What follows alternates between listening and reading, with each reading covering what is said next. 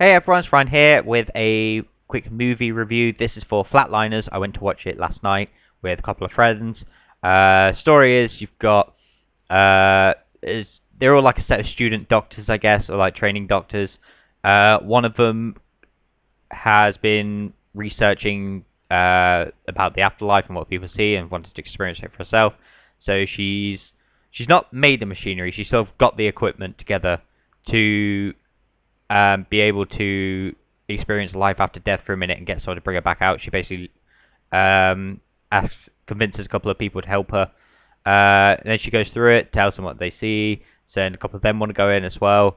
And then she starts having horrible visions of her sister who dies at the beginning, mainly because it was her fault. And then the other ones are having like visions. It's sort of like a horror element to it.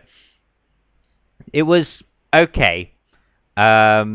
Wasn't good. It was shit, but it wasn't complete utter bullshit that it was just like I could have easily fell asleep or walked out of. When you figure out what it is, and how they overcome it, just kind of kills it instantly. So the whole point of it was their guilty conscience coming back to haunt them in a way. Ellen Page is the main character. Her guilty conscience was her sister dying because of her. So her sister's sort of like haunting her and stuff. She starts seeing things. There's one of the other guys. His one is a girl he slept with ages ago, got pregnant, and she was going to help him through the abortion and everything, then left. And then another one was... There's basically 3 girls, 2 guys. The second guy doesn't go in because he actually has a brain. But the 3 girls, one of them was her sister died. One of them was he accidentally killed a patient because he gave her the wrong medication. And the third one was someone was doing better than her in class, so she leaked her naked photo online. And then they've felt guilty about it for ages, and now it's coming back to haunt them.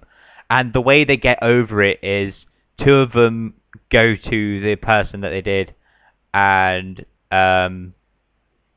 they literally apologize for everything, ask for forgiveness, like, oh, I'm sorry, it was me, I didn't mean to, blah blah blah, and all that stuff.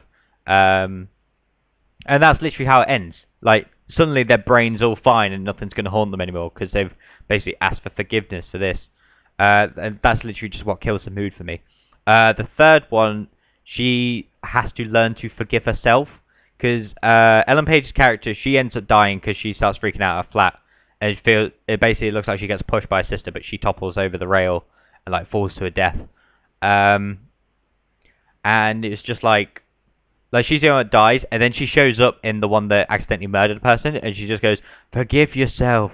That's how you'll get over this." Like, she instantly knows now she's dead, and she knows she'll show up. It's just most of the logic is just gone, and that's why I just found it like the ending was so mediocre. But yeah, I'm gonna give it a 3 out of 10. It's definitely not watchable like for a second time. 1 was fine, but I was just never invested. And for some reason, when it comes to like horror-ish elements now, the CGI for films are really crap. But that's pretty much my review of Flatliners. If you enjoyed it, then do let me know what you enjoyed about it. I personally didn't enjoy it too much. I'm definitely not going to watch it again. But that's my review on Flatliners. Let me know what you think, and I shall see you in the next one.